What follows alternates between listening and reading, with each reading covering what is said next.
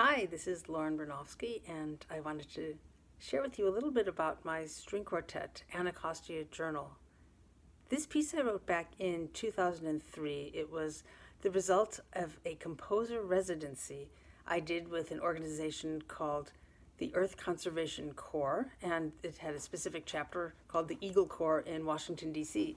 And their headquarters were located right on the Anacostia River, which is a river I hadn't heard of at the time. It's in Washington, D.C. It's not the big one we usually hear about, which is Potomac, but Anacostia is sadly a very, it's sort of the river on the wrong side of the tracks in D.C. It's very polluted, and parts of the river actually had been biologically dead at one point. It's really a dire situation there, and it was the mission of the people who worked at the Earth Conservation Corps there to not only bring attention to the public, especially through education, about the importance of taking care of the ecology in this region, but also to clean it up themselves.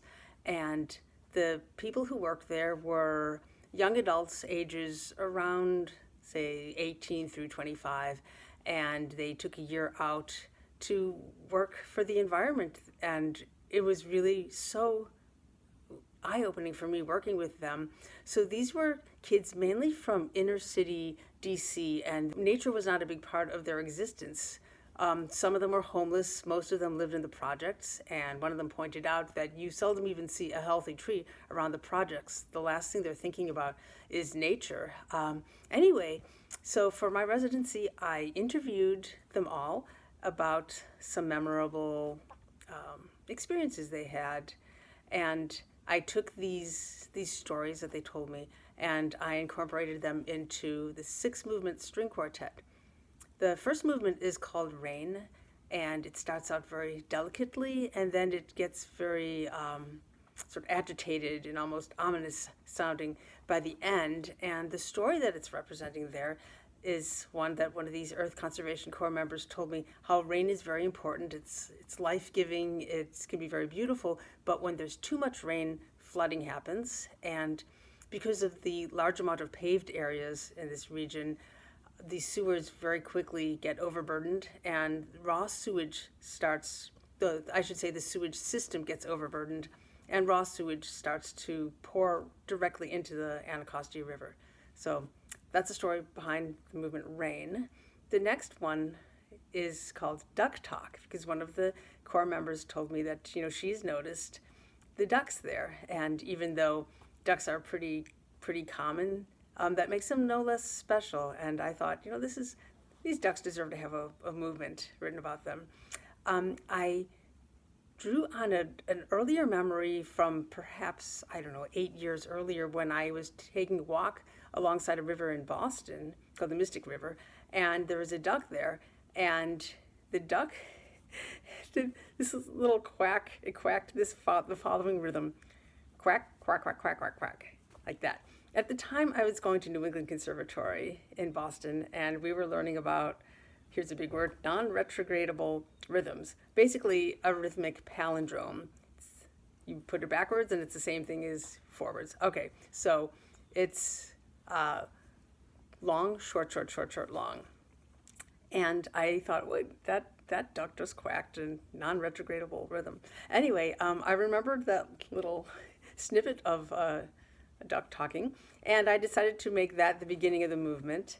And I was trying to imitate ducks quacking in all the instruments and imagining what would a duck conversation sound like.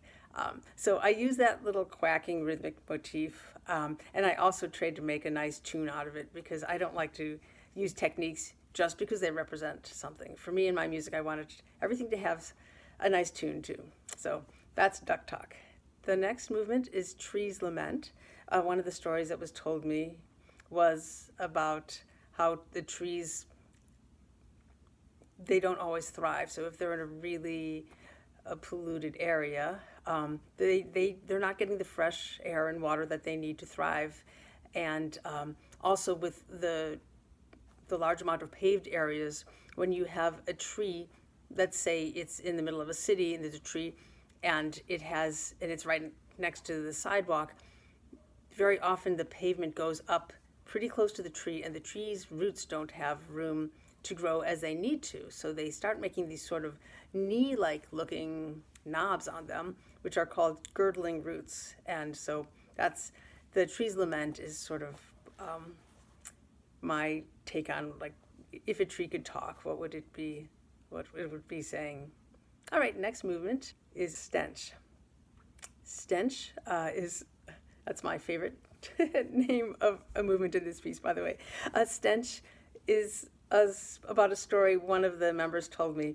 It was a very hot day, hot and muggy, and that day the corps members had to go into the Anacostia River. They were wearing waders, these high boots that go up over your thigh, and they had to pull out garbage and old tires, and what she most remembers was the horrible stench.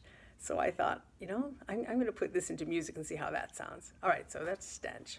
Next movement is A Tree Grows, and this is celebrating the beauty of trees, how they give life. They clean our air, they provide shade, and of course food source for insects and animals, and also a place for birds. So toward the end of this movement, I start incorporating bird calls from some of the birds that are native to the region. And if there are any birders out there, I'll tell you quickly just the 4 birds that I represented. One is the tufted titmouse, one is the white-throated sparrow, the northern mockingbird, and also the mourning dove. So you hear those bird calls at the end of that movement. All right, final movement is called River Walk.